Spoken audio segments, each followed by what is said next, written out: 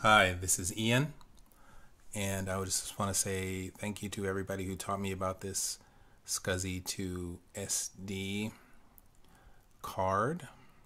So what you're looking at is the adapter, me removing it and putting it on the Scuzzy2SD chip, and it has a micro SD slot. Furthermore, it has a USB, and it's the micro USB. So if you just do a Google search for Scuzzy2SD, what you're going to see is, all this stuff come up, but you want to go to the code page. And those two pictures are the newer chips that can take a full-sized SD card, which is great. There are two things you want. Currently, it's at version 4.84, I believe. But what you have to recognize is the card version is 5.1. So that card I have is a 5.1. So you end up downloading a utility and the actual firmware. And putting the firmware on is actually really simple, because once you click on the utility, what you're going to see here, I'm not going to show you the updating of the firmware, but you get this page, and along the bottom of the screen, it's kind of like searching for the card. And what ends up happening is when you put the card in, well, what you see me doing right here is changing the start time of the card. So if you set it to like 50 seconds or milliseconds or whatever, and then change the auto to 1, it allows the VS to start up with the card plugged in. I was having a lot of trouble with this, and I just wanted to make sure I made a video so everybody can see it, so you're seeing all the steps that I went through. So as long as your screen looks like mine. Now there's another thing you can do so that you can hot swap it, but I didn't bother doing that. But in any case, then you go back to here, and if you're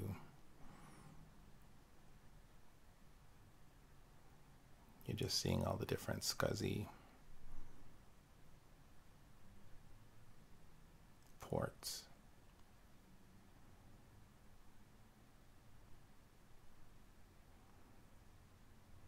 So now we connect it, and what happens is the computer automatically notices it's there. You see that window on the left? It's showing you what's actually happening. So now you have to save these changes that you made on this screen, and you see I changed it to like 32 gig. It's a 32 gig card, by the way, but it's not going to save all 32. But then you go in here and you have to save it to the device, meaning the chip. And you're going to see how long it takes. It's really fast.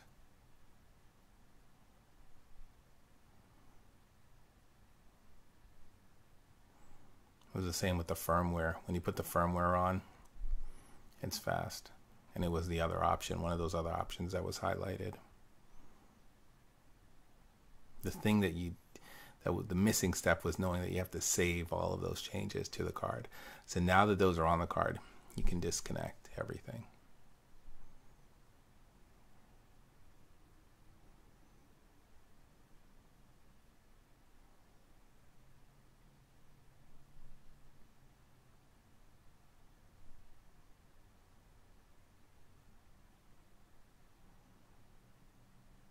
Okay, so now we're going to go to the VS in my studio.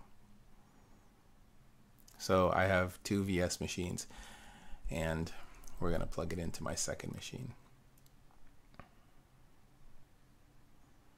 So you have to have the DB25 cable,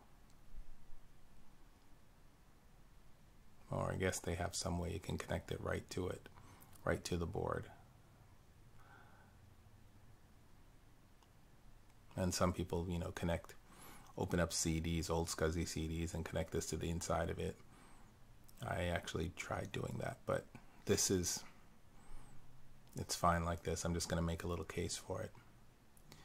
So now we turn on the VS. And I want you to see exactly how long this thing takes to load.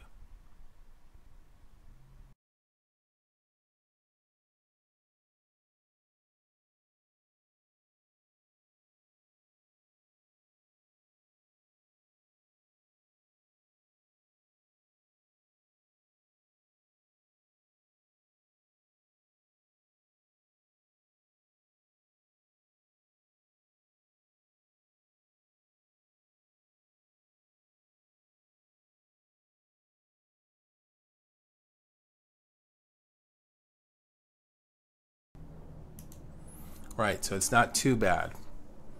So now we have to go into the project and look at the list, because we still have to format the card. Now, I had already formatted this card and I did it at 16 gig.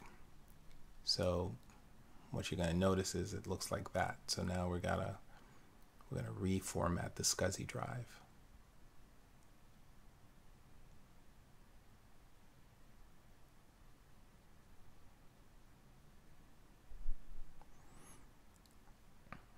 I did 10 gigabyte partitions.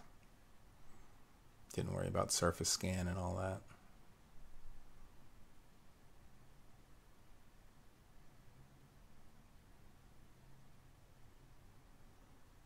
And let's see how long this takes.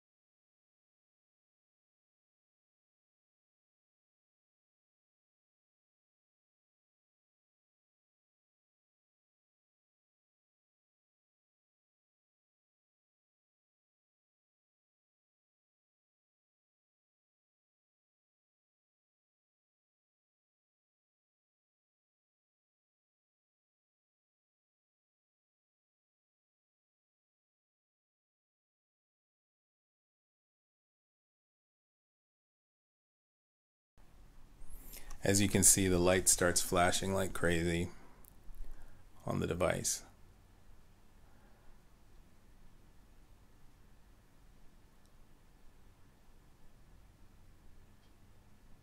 So we're close to the end now.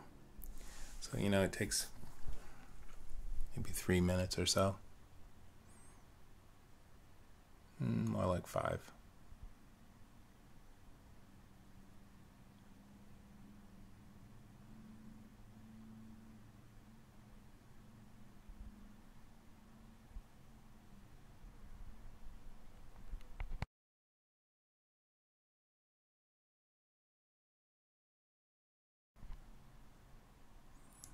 So now at this point, you're seeing that the Scuzzy's okay, you know, everything's linked to it, and it's gonna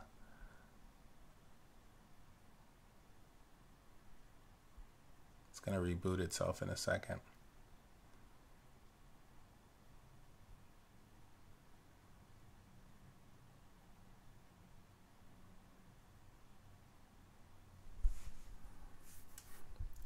So supposedly this is going to be good because you can transfer a lot of tracks or you're recording, you know, straight out the Scuzzy into this and then into this, and then you plug this into an adapter and put it into your computer, and then you use the VS wave exporter program in your computer, and then you'd be able to take all your tracks and hand them to somebody who's come to your studio, or if you want to edit them in another program. So I simply use the next device you're about to see, which is a Zoom multitrack.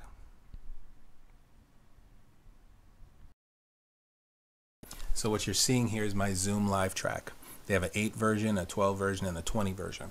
I just do 8 direct outs from the VS into the Zoom, and it gives you those individual tracks. You can record individual tracks or a stereo track if you want, and then it puts it on an SD card, and then that's how you can easily get it into a computer. It costs about $500, and it's sonically, it sounds great. They put different converters in it. So watch the rest. Peace.